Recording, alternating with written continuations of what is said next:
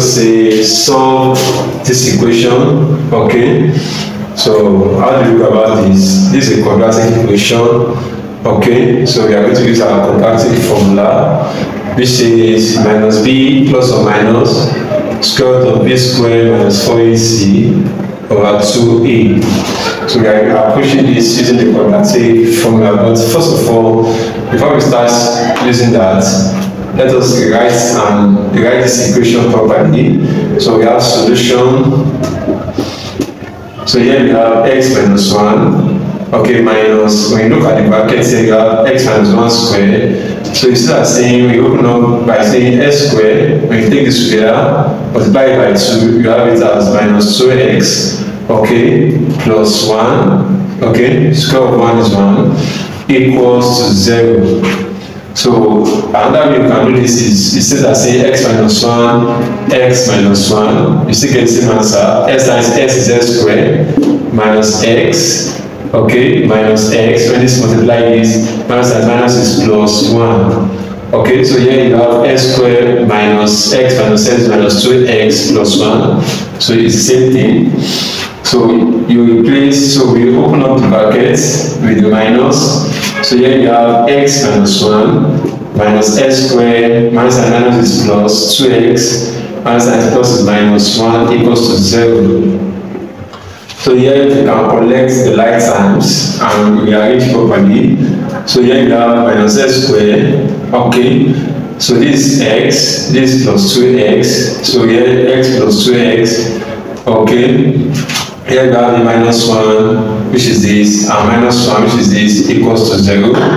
Okay, so here we have minus s squared plus x plus 2x is plus 3x. Minus 1 minus 1 is minus 2 equals to 0.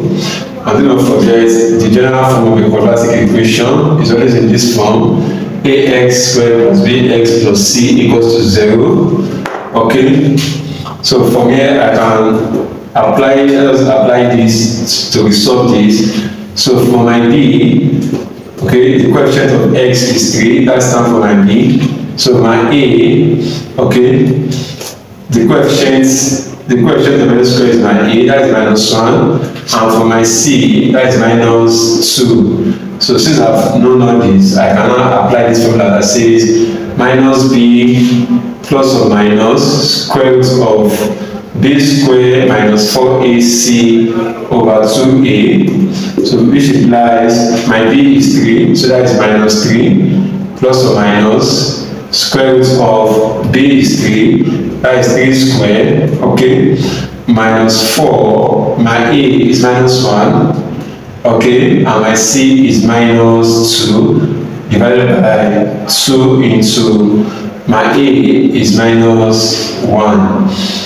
Okay, so when you work further, you have minus 3, okay, plus or minus, here you have 3 squared is 9, okay, so here minus and minus is plus, plus and minus is still minus, 4 times 1 times 2, that is 8, over 2 times minus 1 is minus 2, okay, so from here now you have minus 3, plus or minus, square root of 1, which is 9 minus 8, divided by minus 2. Okay, so from here now I have minus 3 plus or minus square root of 1 is 1 over minus 2. So I can have my answer in the form of minus 3, okay, plus 1 over minus 2, or minus 3 minus 1 over 2 over minus 2. So for minus 3 plus 1, I have that to be minus 2 over minus 2, that is 1, okay. And for the second one, I have minus 3 minus 1, that is minus 4 over minus 2, that is 2.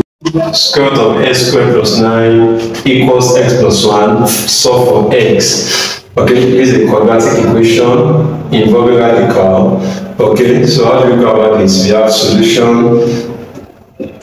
So for with x squared plus 9, since they are saying x squared plus 9 x power half, okay, since as it equals x plus 1. Okay, so to take care of this vertical, I have to take square of both sides. So when I do that, I have s squared plus 9 raised to the power half times 2 equals x plus 1 squared.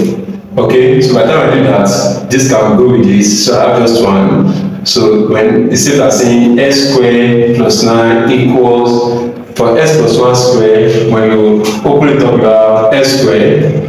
Okay, when you take this together, multiply by 2, you have it plus 2x. Okay, so here you have it plus 1, square of this is 1. When you open this, okay, so from here, now I can collect the like signs. So when I collect the like signs, I'll be having s squared, okay, minus s squared, okay, equals, sorry, minus z squared minus 2x, okay, plus 9, okay, which is this minus 1 equals to 0. So this is out of it. So I have a minus 2x, okay, plus 8 equals to 0. Okay, so I can use 2 to factor out this. Okay, so when I say minus 2 into x, okay, minus 4, okay, equals to 0. So I divide both sides by minus 2.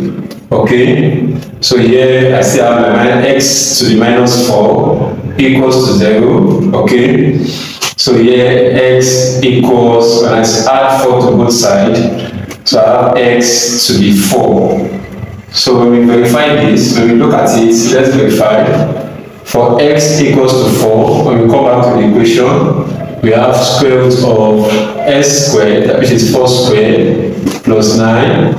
So at the left hand side of the equation, 4s squared is 16, that is 4 times 4, plus 9, okay, so that gives us square root of 25, which is 5, okay, so let us work it out here. So if x equals 4, so x plus 1 equals 4 plus 1, that is 5, so for the left hand side of the equation we have 5, and for the right hand side we have 5, so x equals 4. The roots of the equation, we have 3m squared minus 2m minus 65 equals to 0. We have to find the roots of this equation. So solution. Okay, so you can use the factorization methods to resolve this. So here we have 65, we have 3. So we multiply this 65 with 3. So when we do that, we have this. 3 times 5 is 15, okay, 3 times 6 is 18, plus 1, we have 195. Okay, so we look for two factors of 195, then when we multiply it together, we have this, and when we sum it up, we have this. So in this case, we can use 15 and 13. So when we multiply this together, we have this, and when we add this together, we still have this. So how do we do that? We have 3m squared. Okay, for this we have minus 15m, okay, plus 13m, okay, it's written as this, minus 65 equals 0. So here I can look for what is common, I can group it, okay. So from here I have 3m to be common, so I have 3m into n minus 5, okay, so plus, so here you have 13n, okay, you have 65, so we can use 13 to factor it out, so we have 13 into n, okay, minus 5, so when you multiply this, you have this, so when you take this, you pair to this, you have 3n plus 13, okay, and you take out one out of this, you have n minus 5 equals to 0. So for here, for 3n plus 13 equals to 0, okay, so this can come here, you can subtract 13, so you subtract 13 from both sides, so you have 3n equals minus 13, okay, so n equals minus 13 over 3. Okay, in this case, so for this you have n minus 5 to be 0, to equals to 0. So when you add 5 to both sides, you have n equals 5. So the root of the equation is minus 13 over 3 and 5. Thank you very much.